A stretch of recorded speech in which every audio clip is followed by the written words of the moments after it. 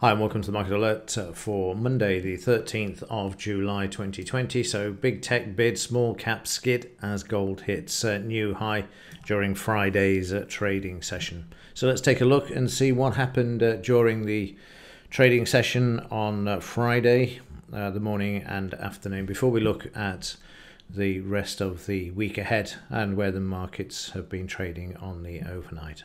So let's have a look at Friday's trade. So an attempt in the pre-market session to move back above the low failed. We see the weakness starting to come back in, and then they sold. We see some profit taking and prices then failing at the 20 bar moving average, closing back below the 5 bar and then back down to the BRN, the 12,400 level, before the opening of the trading session. So prices then open and they attempt to move higher, which we can see there. Very volatile. To get back to the low, as I've mentioned before, the low is really important at the moment. There is weakness around in the market, and get prices back above this level is really, really important. So we see some selling follow here with the red there, and then prices back above the 20 bar moving average. But this plays out for some time. There is a battle between the buyers and sellers, and eventually prices then put in a sell which isn't filled, and then we have a buy, and we're off to the upside. Now we've got resistance here and we've got resistance here, and they will need to be taken out if prices are to move higher. Otherwise, we're likely to see some potential weakness. So now the market's got to get back above the low as well. This is also imperative if prices are to move back to the upside, and eventually we'll see prices drive through the BRN and up to the resistance to the left there. Prices continue through, and time to move the stop to break even. And of course, as prices move higher, we can expect some weakness. And there we see the profit taking coming into the market in the absence of new buying. And it's at this point, when you're sitting on a decent profit, to make a decision on whether to take those profits or not. And you'll see prices moving sideways to higher.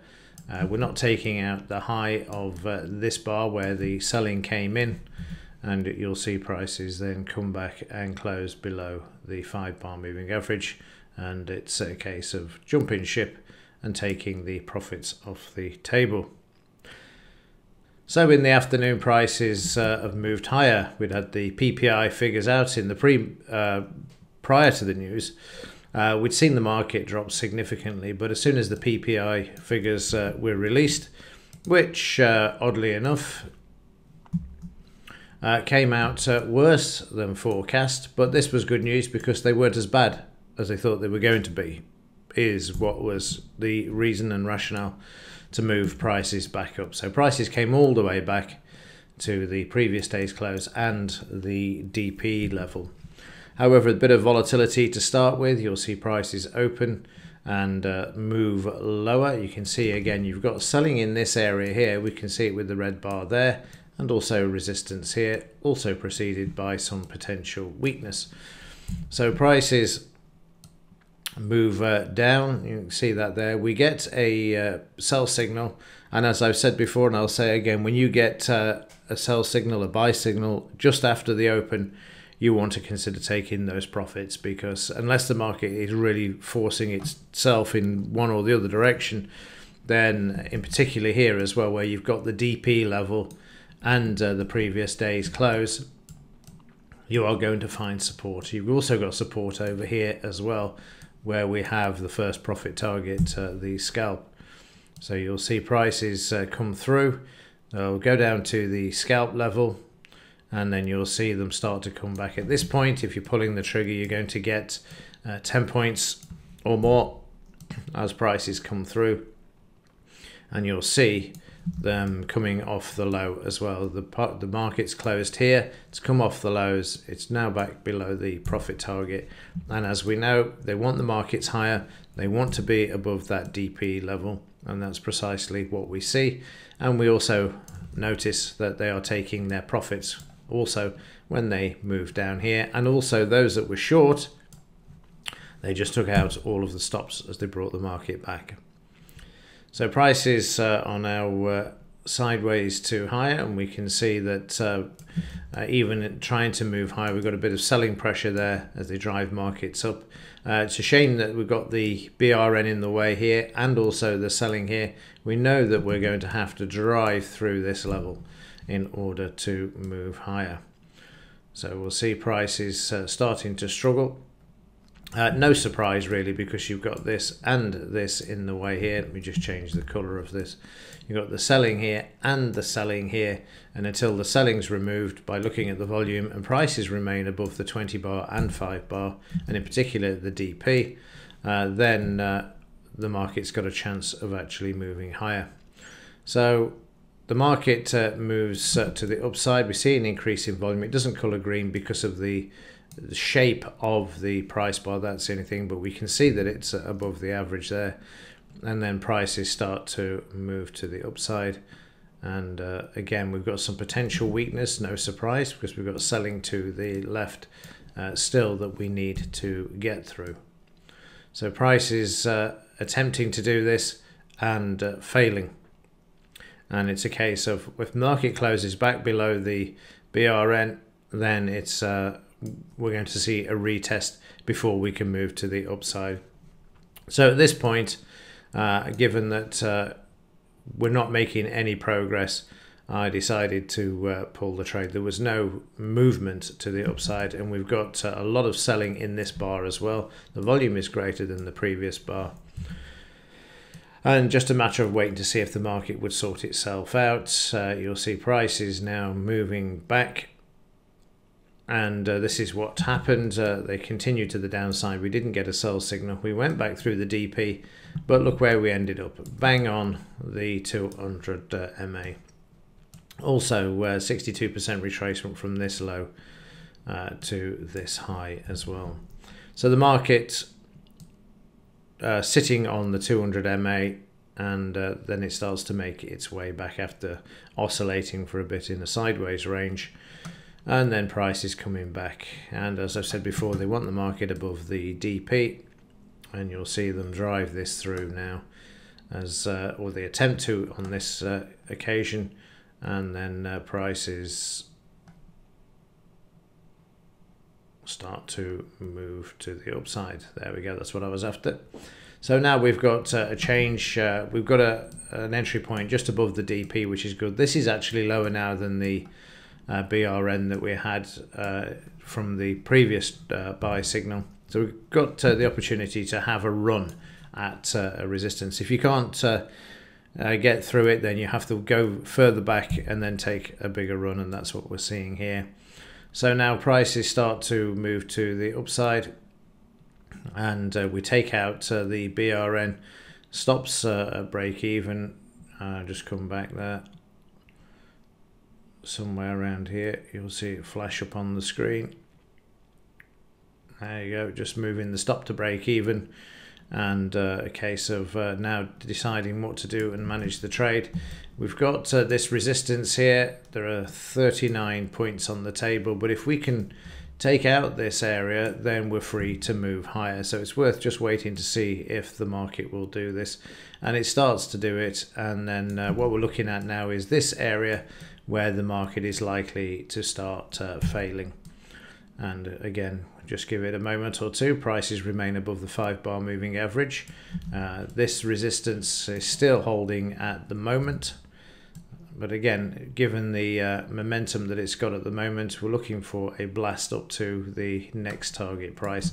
Bit of potential weakness there coming into the market, but we're still closing above the 5 bar moving average, which is the positive. And then we hit the next psychological level.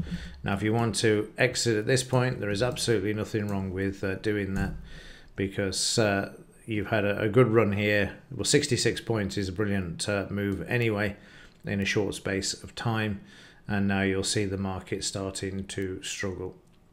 The prices come back below the 5-bar moving average, as you can see there. Continue sideways. If you didn't get out the first time, you've got a retracement there to consider getting out. But there's nothing wrong with taking the profits at those BRNs when you've got 60 odd points. And that ends the trading session for the Friday afternoon.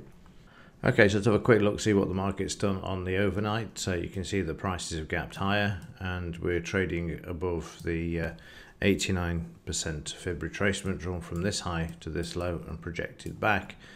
So prices are moving to the upside. In the way though, they've got the high of here, which needs to be taken out, which is 128.45. We'll just move that over and save it so I can reference this as prices continue to move to the upside. So there's the bigger picture. Of course, we need to take out the recent high that we see here as well at 129.29, and then from there we're up to 13,182. So prices gapped higher, traded higher. I can see some weakness there. Then prices move lower, trading down to the 200 bar MA, and since then they've bounced off this area, and again you can see this happening now as the down moves higher as well. So prices moving back to the upside again to show that we're still long in the daily chart, and we need to take out the resistance areas that we have here. So prices at the moment showing some sort of support, and also if we have a look in a bit more detail, we will find somewhere in here, there we go, above the DP area as well. The low is quite a distance away, but should prices move lower, keep an eye on this one. But I would be looking at Friday's high on this occasion to make sure prices remain above this level. This and the close will be crucial. So from last week's no news week, this week we've got a shed load for you, and we start off today with the Bank of England Bailey speaking at 4:30 p.m. No idea what he's talking about, probably the usual inane drivel of how we're going to get a V-shaped recovery, and the amount of money that we're printing at the moment is not a problem. Anyway, Tuesday, we've got medium impact news items, but like I've said before, they've downgraded a lot of the high impact news items to medium, which is slightly odd. So I don't know why CPI all of a sudden and GDP. So we've got to keep an eye on these. So Tuesday, even though they look like medium impact, which we would have ignored, I would pay attention to this, particularly something like this, where the previous quarterly GDP was -20. They're now forecasting 5%, which is the -24 plus 5 in this regard. And also CPI is a high impact news item as well. So again, I don't know why for the downgrade of these. Just treat all of the medium impacts at the moment as high impacts. I think that's the solution there. Wednesday, CPI again, UK, and industrial production, crude oil inventories, which used to be a high impact as well, but is no longer. Let's get into the meat of what's going on later in the week. We've got Thursday, there's a lot out. We've got the US claim count again, forecast this time at just 500,000 job losses, just 500,000. But that's not right when it's released. Bank of England credits conditions, and then we've got some proper high impact news items highlighted. There you go. Retail sales is always been, and core retails and PPI, but yet they were downgraded. So yeah, Thursday gets a bit more interesting, and we start the week with Bailey, and we finish with Bailey as well at 11 a.m. And next weekend, we've probably got a Zoom G20 meeting. I can't see them meeting in person, so we're given the current climate. So keep an eye on that over the weekend as well, which obviously is quite a way at this time. Okay, that will do it for this one. If there is anything else to report, I will let you know. But as ever, thanks for watching. See you in the next one.